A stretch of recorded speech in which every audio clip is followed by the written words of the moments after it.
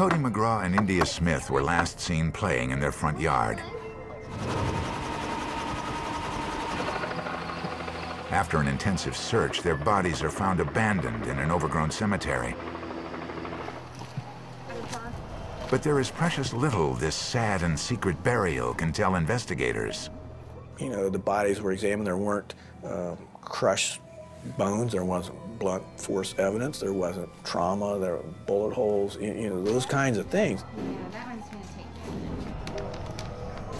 take. The cause of death, as I recall from the person who did the autopsy, was undetermined.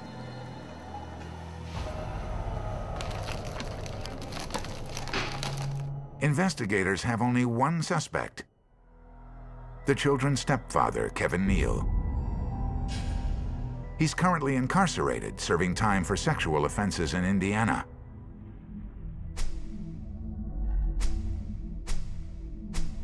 With no obvious cause of death and a silent suspect, investigators return to the seed evidence found inside Kevin's home.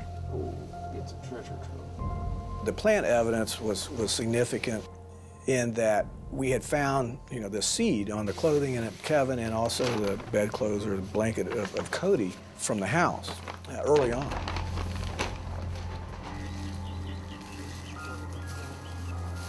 Hoping to dig up a connection, a forensic botanist attempts to locate the same plants in the cemetery where the children's bodies were found. Investigators spend a full day on their hands and knees. They started finding some seed on their trousers. They actually located the plant and found more seeds on the ground in the area, and then actually located the plant, which was right in that area where the bodies were.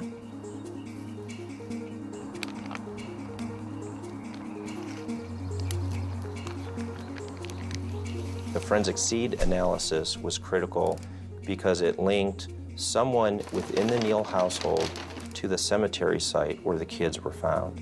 Unfortunately for us, the children were found almost 2 months after they were reported to have been disappeared. And forensic evidence tying the children to the manner of death was limited. It all comes down to establishing a timeline. The children went missing on July 9th. Neal went into custody on July 23rd, and the bodies of the children were found on September 6th.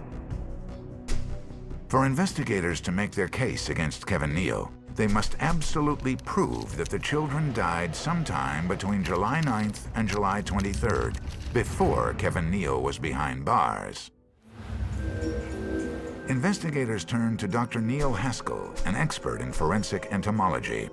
Oh, there we go. Where's some eggs? The study of insects has long been a tool in determining time of death.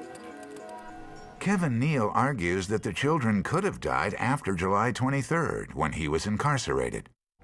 Dr. Haskell finds one last piece of the insect puzzle: maggots. More specifically, the larvae of the cheese skipper fly.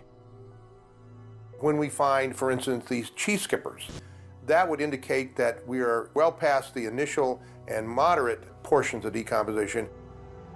Dr. Haskell has observed that cheese skippers don't show up until 1 to 2 weeks after death. Once the eggs are laid, they take 45 days to complete their final larval stage. That means these maggots indicate that it's been between 52 and 60 days since the time of death. And the day the children disappeared, July 9th, 60 days before they were found on September 6th. Based on the evidence from the screwworm and the cheese skipper, Dr. Haskell dramatically narrows the time of death to within 7 days. According to insect activity, the children died before July 14th. Kevin Neal wasn't incarcerated until July 23rd. His alibi has just been destroyed. I follow the evidence wherever it leads. If it would have led us to a different direction, to a different person, we would have left Kevin completely alone. But the fact is, every way we turned came back to Kevin. On June 8, 1999, Neal is found guilty of the murders of India and Cody.